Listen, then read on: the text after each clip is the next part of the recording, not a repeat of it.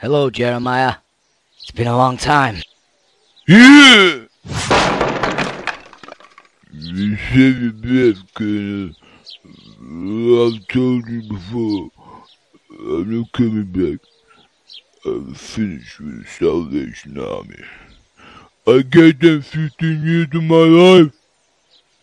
Just one last job, Jeremiah. You're the only one who can pull this one off.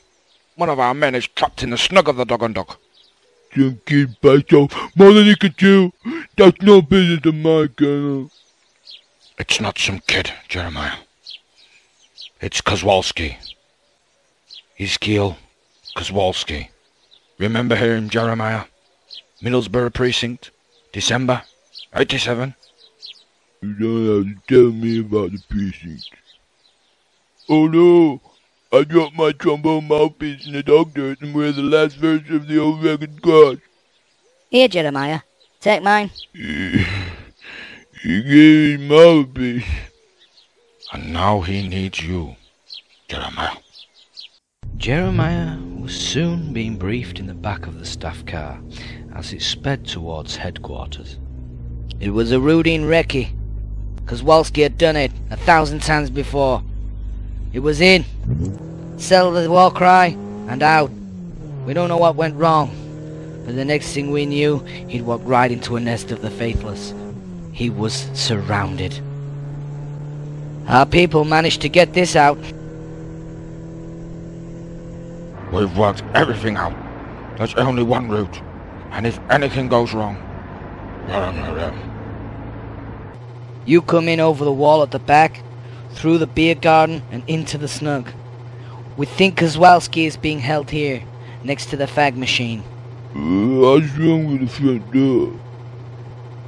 No way. It would be madness to try. There's a pool table, 2 blokes playing darts, and a barmaid collecting glasses. You'd never get through. I'm going in the front door. I'll do it my way. I know the law. That night, the unsuspecting faithless continued to keep Kozwalski imprisoned in the snug of the Dog and Duck. Sorry I'm here.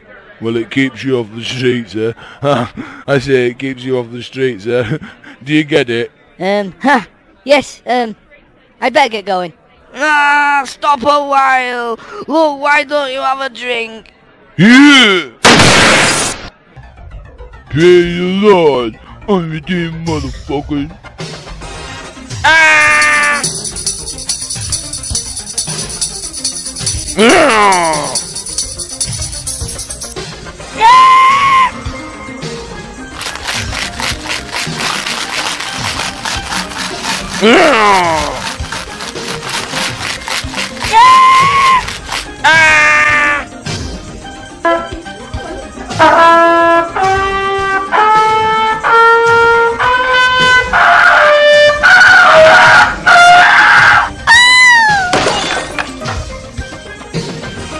Go on, just have half of it. Yeah!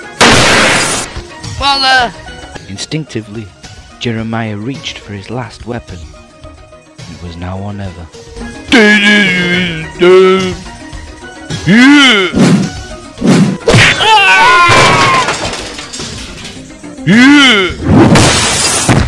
Jesus H. Christ, Jeremiah. That was the most stupid goddamn thing I ever saw. It was also the bravest. The Salvation Army needs men like you, Jeremiah. What do you say? No thanks, Colonel. He gave me his mouthpiece when mine fell in the dirt. Now I reckon we're just about quits. Now if you'll excuse me, I've got some locks to chop.